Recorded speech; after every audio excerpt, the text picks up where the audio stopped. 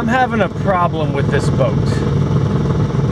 And the problem really boils down to my kids keep getting bigger, and I think this boat needs to get bigger. Because I can fit all my kids in this boat, but like one kid is sitting on the side here, two kids are sitting in reasonable spots, then one kid is sitting up on the front there.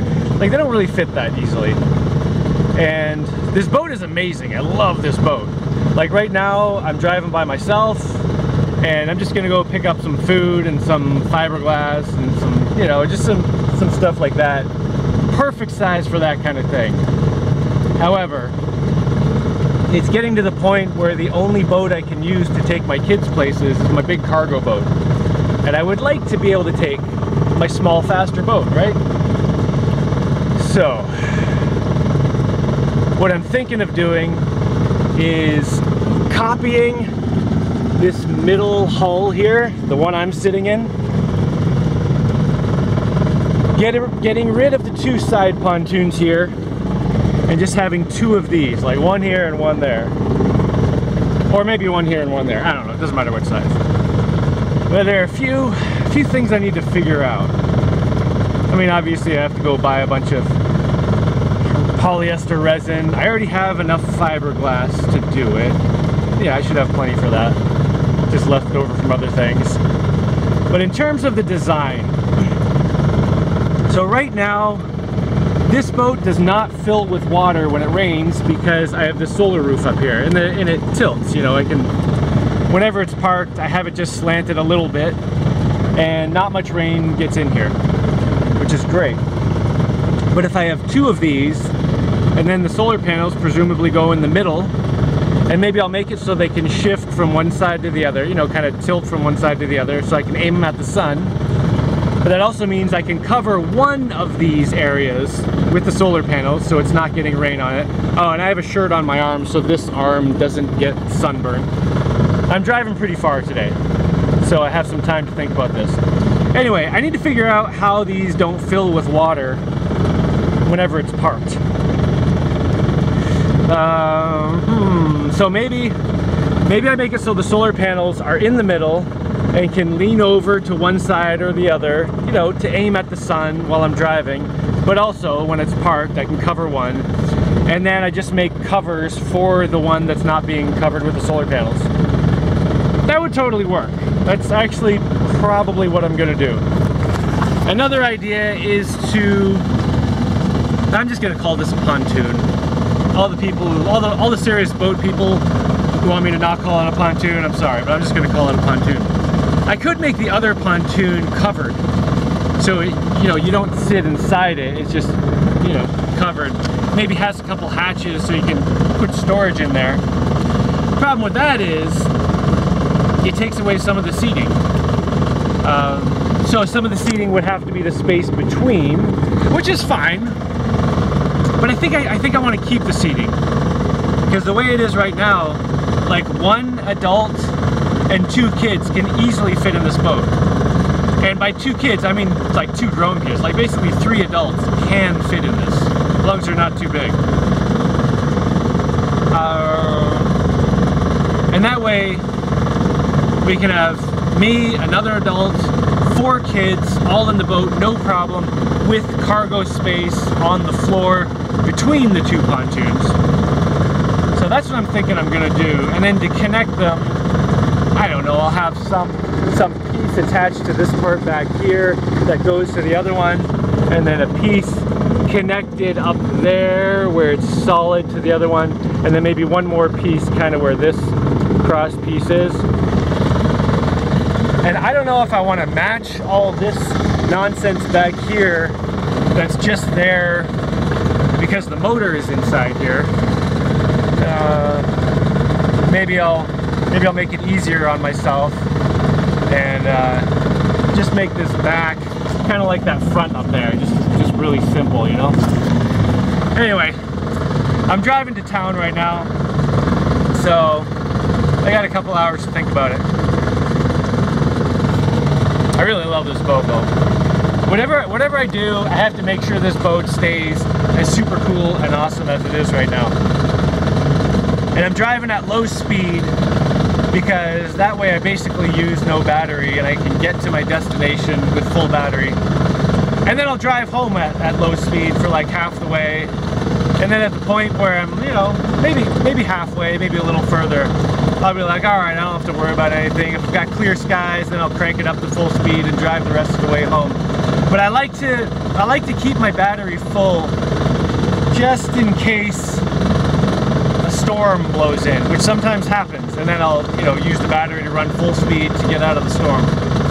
All right, so that's what I'm thinking about today. What to do with this super cool boat to make it so I can fit more stuff in it. Because whenever I go to town with all my kids, I take my big cargo boat, which is significantly slower. It's slower than my slow speed on this boat. So it would be nice if I could put my kids in this boat and drive to town. We can get there a lot faster. And maybe if I put another one of these pontoons, maybe I'll put another battery in, maybe put a couple more solar panels in, and then I could run at higher speed on the way, which would be kind of cool. Right now I've got this 100 amp hour 24 volt SOK battery in the front, and it's doing a great job. You're not supposed to mix battery, different brands of those kind of batteries, because it might be a little different. So I'd probably have to get a matching one. Anyway, I'm just gonna shut up and think about this. You know, I could also get rid of that rattle in the back of the boat. I'm sure it's coming through on the camera. There's a rattle back there that just happens at certain speeds, and I'm going right at the right speed to, you know, get the resonant frequency to get that rattle. Anyway, let's just drive.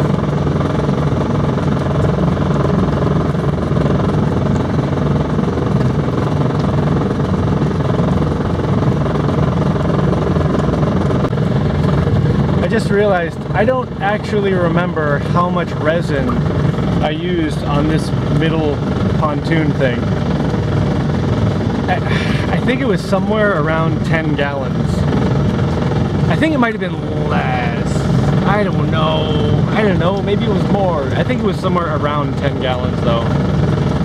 You know what, I need 2 more gallons to finish a kayak that I'm working on. So maybe I'll just get 12 gallons.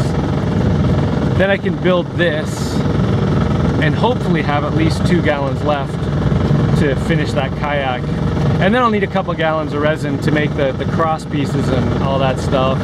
I don't know what I'm doing about the floors yet, but anyway, I can just build. I know I want to build another matching one of these middle parts anyway, so I'll just do that first. I do have this other option, which is I could just put a bigger motor on the cargo boat and then it could go faster. Because it does have like plenty of batteries and solar panels. Like I almost never use the batteries because it has plenty of solar panels and plenty of batteries. I could put a motor 3 times as big on that boat and it would go way faster. That would definitely be the simpler option out of either completely redoing this boat or just getting a motor for the other boat. Of course, I do also have a mid-sized boat, which is about the size of 2 of these middle main pontoons, which all the kids fit on very easily. So I could dry dock this boat and just start using that boat. However, I'm kind of thinking I want to sell one. And I think I'm going to sell that green boat, the mid-sized boat, and then use the money for that to either make this boat a little bigger or get a bigger motor for the huge boat.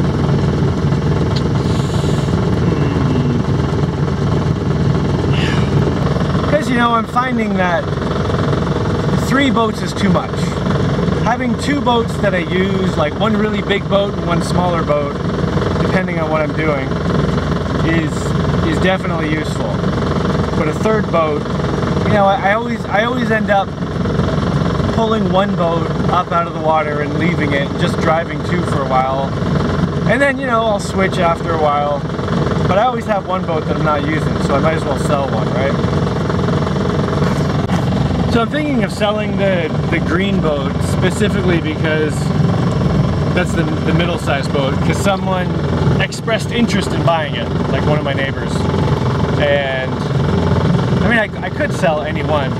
However, the green boat is the easiest one to sell because it has a transom that you can attach a normal motor to. If I sold this boat, I'd have to sell it as is with all the electronics and stuff, and that would make it super expensive. I didn't pay full price for like the solar panels and the battery and stuff because, you know, I have a YouTube channel and I get some free stuff or some discounted stuff if I show it, blah blah blah. But yeah, if I was going to sell it, I'd have to sell it for a lot. And then my cargo boat, I can't sell my cargo boat. That thing's way too useful. I mean, if someone offered me like $1 million, I'd be like, all right, because with $1 million, I can make a crazy awesome boat. But even then, I wouldn't buy something with that because, you know, I've looked at boats to buy a lot, and they're designed to need maintenance. And I designed my boat specifically to not need maintenance. Like, I pull this thing up out of the water, leave it for a few weeks, throw it back in the water, turn on the switch, and it just goes. Like, there's nothing that really needs maintenance. I work on it sometimes, but whenever I work on it, it's always like, let me see if I can make this boat better. It's never like just maintenance stuff.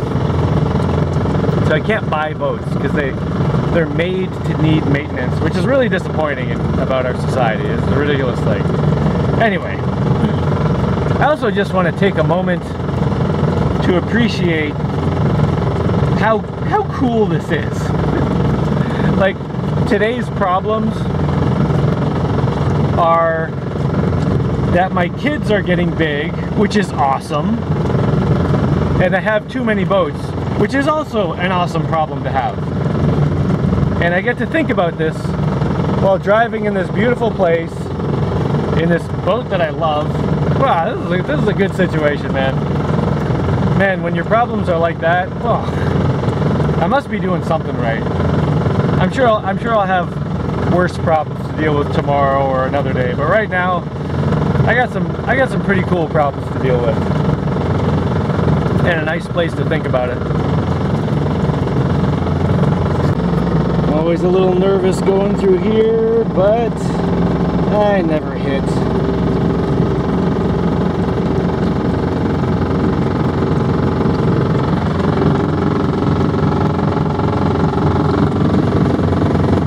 Yeah, I'm good.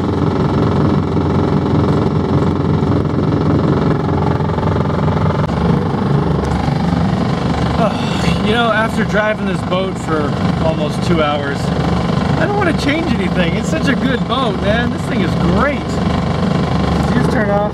Oh, okay.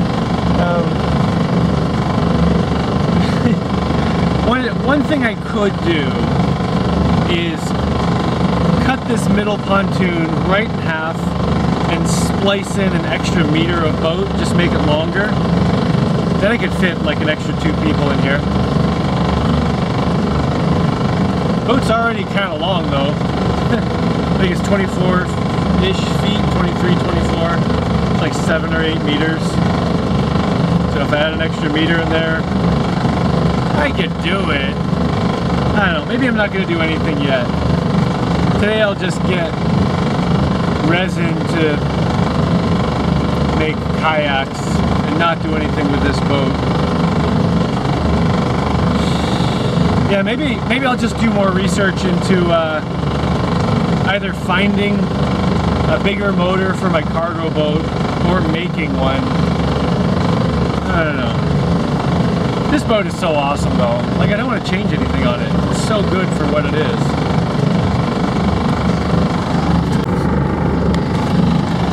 The other thing is, you know, if I'm going to make a whole other pontoon and then all the stuff to fit between them, and then I have to do a new roof and everything. Like, the only thing I'm using from this boat is this one pontoon. I may as well just make a whole other boat at that point, you know? and then custom make the pontoon exactly as I want. But I don't want another boat. Alright, I'm almost where I'm going. I'm gonna let this whole situation stew around in my brains. See what I come up with. I don't know, maybe first I'll sell the middle-sized boat I have right now, and then think about it. Almost back home now, going full speed. Man, this boat is so good. I don't know if I should modify it. Oh, it's so good. Look at that.